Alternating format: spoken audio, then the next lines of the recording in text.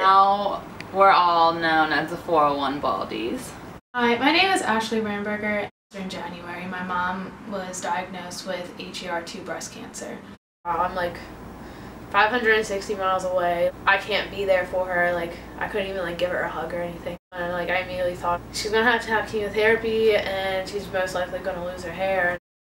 She's a hairdresser and she's always loved making others feel beautiful. So I decided to donate my hair to be made for a wig for her.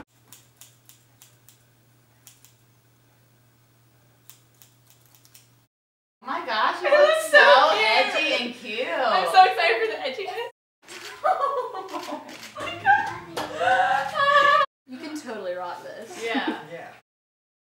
Since she has spent her whole life trying to make others beautiful, I want to try and make her feel just as beautiful as she made other people. When Ashley told me that her mom was diagnosed with breast cancer and that she wanted to shave her head to donate her hair to make a wig, I knew that I didn't want Ashley to go through it alone, so I decided to also shave my head. My name's Micah Owen. I'm a junior exercise science major along with Ashley at the University of South Carolina.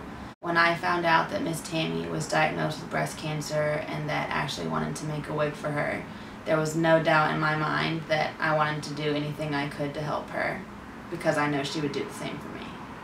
They like just stepped up and did it, and I was just like really touched, and like I felt blessed to have like friends like that. Not everybody's friends would do something like